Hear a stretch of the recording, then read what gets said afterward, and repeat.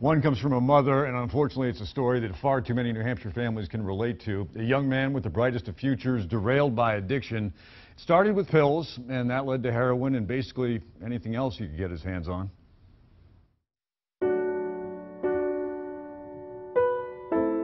Justin is a very strong-willed, funny boy. He had the golden finger. Anything he touched worked for him. He didn't really have to try too hard for anything. He had everything he ever wanted or needed. He had a job, a girlfriend. It can happen to anybody. It doesn't have to be those people. It's anybody, anytime. He was a good-looking kid, and he was always worried about how he smelled, how he looked, how he dressed, and all of a sudden he didn't care. And he would go way too long without showering. He didn't have a car, he lost his job.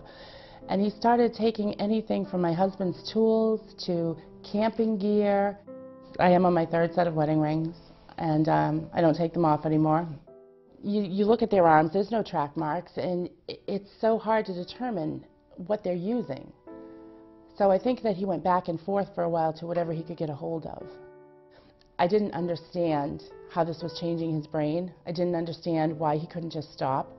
I can't tell you how many times I said to him, just stop.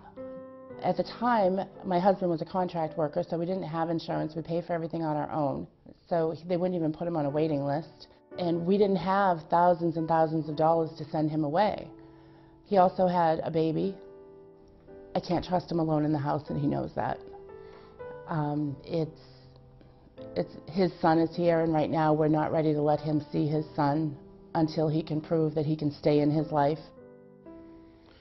Unfortunately, this is a very familiar story, but I am joined by the mother who's actually formed a support group for parents that are going through similar things. It's Tracy Backer. Good to see you, first of all. And how's your son's recovery going? Day by day, one day at a time. How far into it? And just lift that up a little bit. Okay. From heroin and opiates, it is 4 months and 10 days. He did admit to smoking pot last weekend. Okay, so it obviously is something that's ongoing day by day.